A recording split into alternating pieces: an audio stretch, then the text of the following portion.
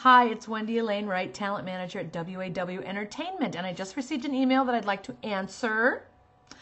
And it basically says, do you have to have an agent or a manager to become an actor? Or can you just go on auditions for yourself? And how much is it to hire an agent or a manager? Great questions, Corey. And so here are the answers to your questions. No, you do not need an agent or a manager to get started as an actor. You just need to start acting wherever you are. And usually actors begin in the theater. So you want to look at your elementary school theaters if you're in elementary school, junior high school, high school. If you're in college, your college plays.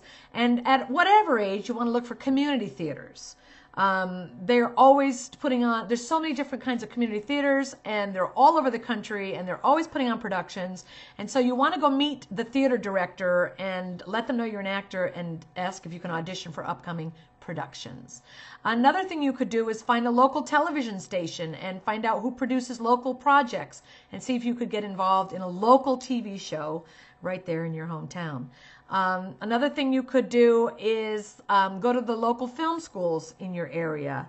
So if you're from Columbus, Ohio, I know Columbus, Ohio State University has a film program, and their students at college are learning how to become filmmakers. They are learning how to shoot and write and produce and direct, and they need actors. So anytime you can go to a local film school and let them know you're an actor and you want to be hired for one of their student films, actually hired, you'd probably be doing it for free, but you want to act in one of their student films, please go do that. What else could you do? If you are in LA or New York, there's Actors Access, and that is an online casting website that lists all kinds of jobs, and you can submit yourself for jobs, and then if you get called in by the casting directors to audition, then you just go in and audition. You don't need an agent or manager to get started as an actor.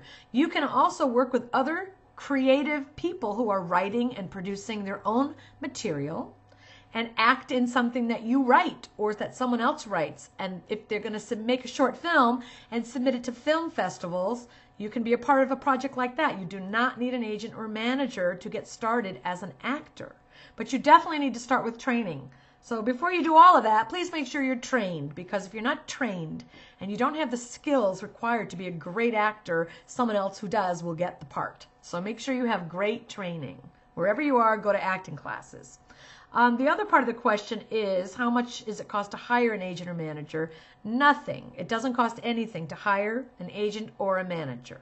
If you get an agent, the agent will send your picture out on, to different casting directors, and if you get the job, after you audition for it, if you get the job, you will get paid, and the agent will get paid 10% of whatever you make.